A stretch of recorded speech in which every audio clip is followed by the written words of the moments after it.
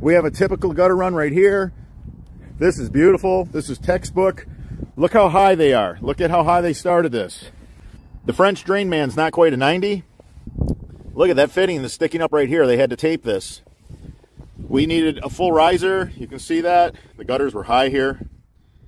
The downspouts came down and right away went into some fittings.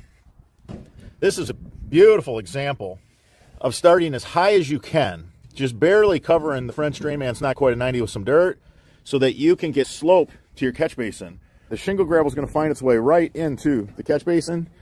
Now, if the homeowner wants to, obviously check this for cleaning leaves, but this pops right out.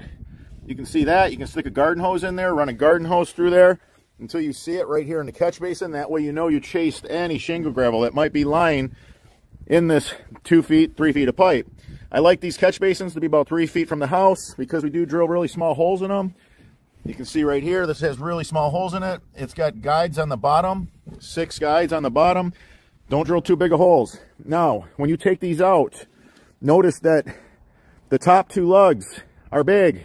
This bottom lug is small. That's how it goes in. It's keyed so that you put it in the right way. Quick, easy access, whether you have to run a camera through your system, depending on how you build it, whether you want to run a garden hose through your system, super easy access.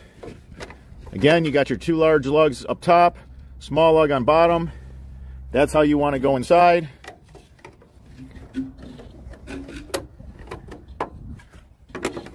Quick, fast, easy.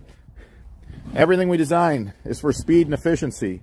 Guys did a beautiful job. This catch basin's in the grass. They went with a green, really dark forest green color. I love it. We went solid so mosquitoes don't breed inside the catch basin. Just pop this with a screwdriver. Go ahead and clean that out for peace of mind. Again, the blue that you see is copper sulfate. It's to push the roots away. You can see the roots. Look at these roots. Where are those roots coming from?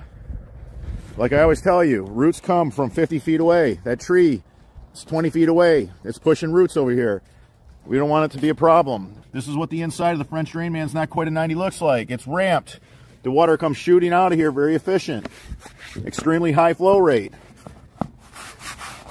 When you got it installed right, this part will be nose down a little bit because it's not quite a 90, guys. It's perfect. So if you can take your downspout run to where the grade breaks, this is already on a little bit of an angle. Beautiful example of an underground buried downspout system.